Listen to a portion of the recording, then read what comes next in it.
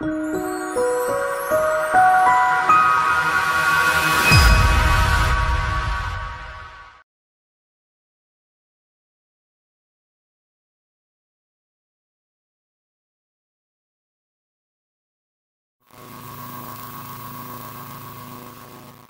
us a little bit about your research. You said that you spent several years researching a hair transplant. Well, when I started losing hair and was starting concerning a little bit, I didn't know what was the evolution of it all you can do.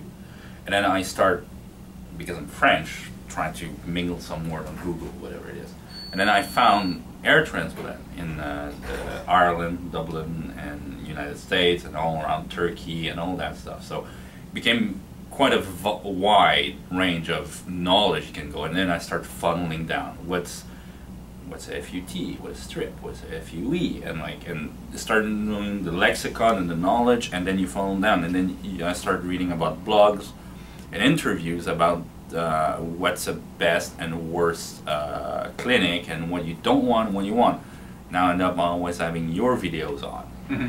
and always being referring to. So you start a research, go back to your video. Start another research, go back to your video. I'm like, there's something going on right now. So then I started watching your videos and your forum, and then I found it very interesting because, and I'm not trying to lick boots or anything like that, but you guys are very instructive. So you build a confidence rather than just be, like I said this morning, that guy with golden rings on and two beautiful chicks next to side line, and like, if you do what I do, you'll look like me, blah blah blah. And then watching your videos, and I'm like, oh, this is, and Dr. Bloxham sometimes like, oh, this is what I did, and this is what I did that, this is the graph I did, this is a plan I had to do, and this is 8 months after, and this is so and so. And like, so there's a follow-up. It's not like a chain, like you go in, you walk out, and I don't want to see you again. Yeah. Kind of thing.